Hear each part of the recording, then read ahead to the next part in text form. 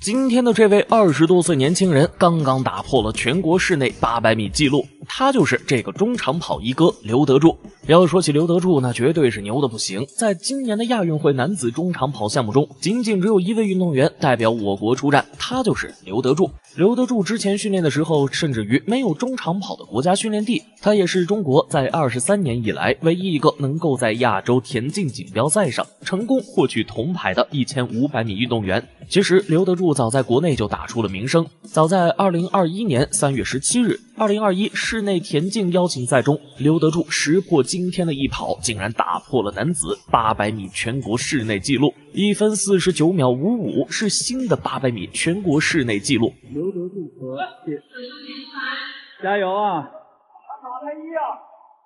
新的全国纪录诞生了。但是这个记录在24年被打破了。就在2024年2月28日，2024全国室内田径大奖赛第一站，男子800米室内对决，李峻霖跑出1分48秒80，成功突破1分49秒，刷新了刘德助创下的全国室内纪录。这不是李峻霖第一次打破全国纪录了。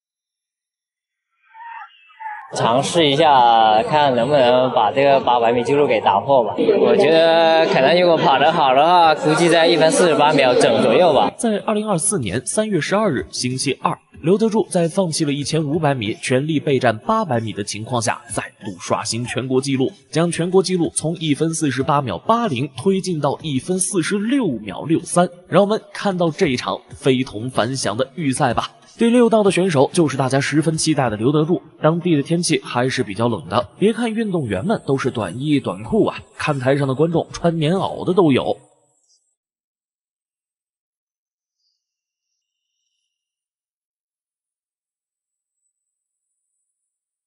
很快比赛开始了，6位运动员飞快地冲了出去。800米的比赛一般需要运动员们跑2圈，这次比赛因为场地原因需要跑4圈。刘德助从比赛一开始就跑到了最前方，很快通过标志着可以串道的分离线，占据内道领跑位置，后边的选手跟得很紧。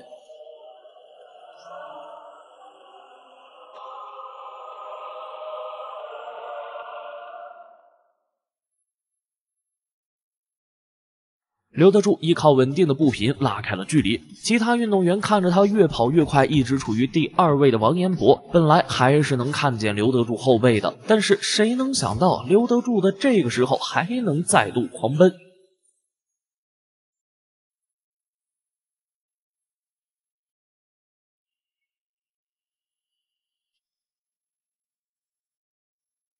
在比赛过半的时候，差不多被刘德助拉开了10米，现在画面中只剩下刘德助一个人了。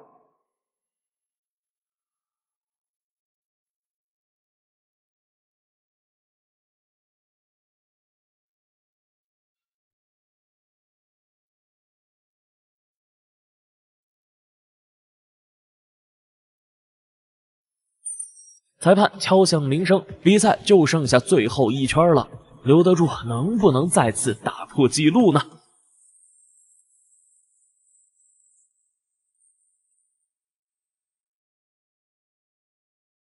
刘德助向着纪录狂飙，他甚至套圈了对手。刘德助开始冲刺了。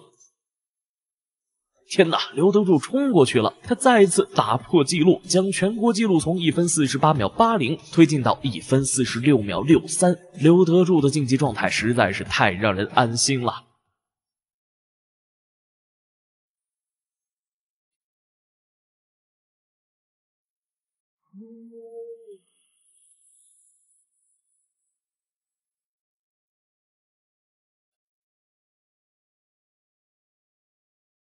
视频到此就结束了，有喜欢田径的小伙伴记得点赞加关注哦，这对我真的很重要。咱们下期再见。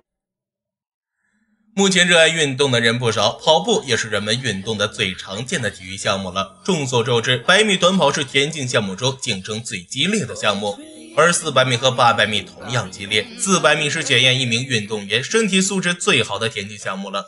而在运动会中的800米也是一项竞争非常激烈的项目，也是跟400米差不多，都是考验选手的耐力和速度。唯一不同的是，800米的比赛节奏要比400米的节奏要慢一些，但是也不可以放松警惕。而我国在这个领域的强者，那就是安徽选手王春雨。2017年天津全运会，处在运动生涯巅峰的王春雨以2分03秒49的成绩夺得全运会女子800米冠军。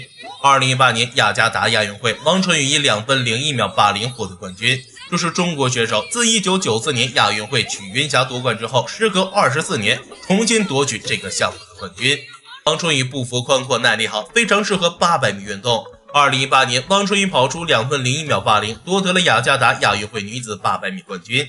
他个人最好成绩是1分59秒93，创于2016年里约奥运会比赛。被誉为天才少女的王春雨，从2011年第一次参加全国比赛到2018年，王春雨仅仅用了7年的时间，就已经夺得了亚洲和国内所有比赛女子800米的金牌，实现了亚运会、亚洲田径锦标赛、亚洲田径大奖赛、全运会、全国田径锦标赛、全国田径冠军赛、全国室内田径锦标赛、全国田径大奖赛、全国大运会女子800米金满贯。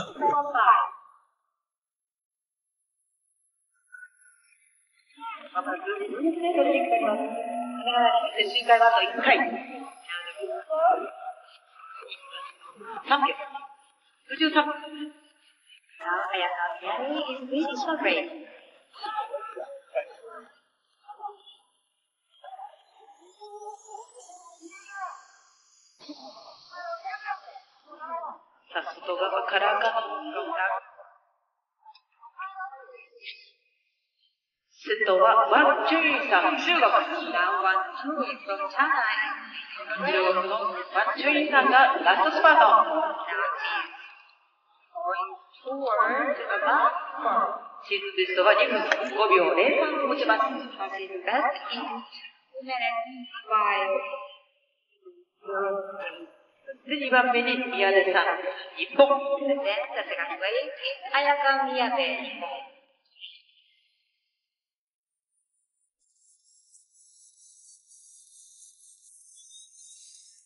中国姑娘逆转夺冠，从最后一名杀到第一，爆发连超5人，绝杀夺冠，跑出2分08秒64的好成绩。这是杨鸿飞在2023年全国田径大比赛女子800米决赛的现场。今年的杨鸿飞还是一个大学生，而且是中国人民大学历史上第一位自主培养冲进全运会决赛阶段的学生。在学校里，杨鸿飞的努力深深打动了他的教练老于。杨鸿飞为了保持身体的巅峰状态，每天都在10点半之前入睡，早上早早的起床训练，就连一日3餐都是严格按照要求做的。杨鸿飞用自己能够褪去浮躁、沉潜海底的心，日复一日的刻苦训练。时光和努力就如一颗种子，杨鸿飞让他们发芽成长。在大一时，杨鸿飞800米个人最好成绩仅仅是2分16秒。要知道，女子800米纪录是1983年7月26日克拉托赫维诺娃的1分53秒28。杨鸿飞刚开始和一流高手还有很大的差距，但是经过成长之后，杨鸿飞不仅站上了全国田径锦标赛，在这里他面对一众强手，杨鸿飞毫不怯场，跑出了2分10秒77的好成绩，一举锁定了全运会的参赛资格。中国终点参赛好成绩2分10秒36，咱们清华的同学。来自清2023年全国田径大奖赛上，杨鸿飞强势闯入决赛，和他同台竞技的都是全国顶尖高手。编号546来自辽宁的姜伟，编号536来自江西的刘艳，编号689来自浙江的何可，编号629来自四川的何雪辉629号四川铁人何雪辉，编号159来自北京的陈雨墨。其中刘艳更是不俗，她多次获得国内女子800米的冠军、亚军，实力不容小觑。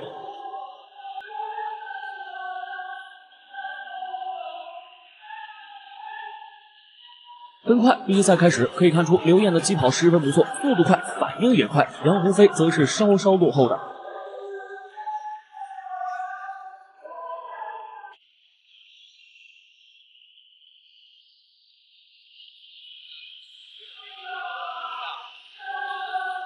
但是3秒时间，杨鸿飞就被其他选手一一超过，落在了最后一名。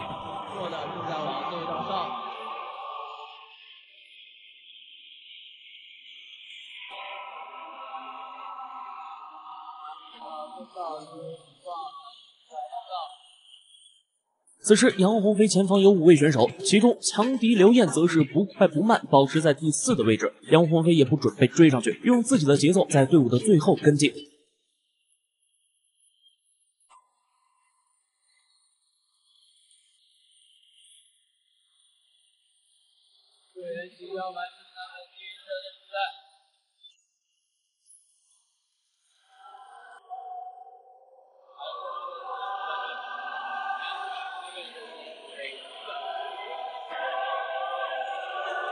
赛程过半的时候，杨鸿飞依旧保持在最后一名的地位不动摇，刘晏第4的位置也雷打不动。在比赛只剩200米的时候，杨鸿飞终于处于第5的位置，和雷打不动的第4刘晏距离靠近。我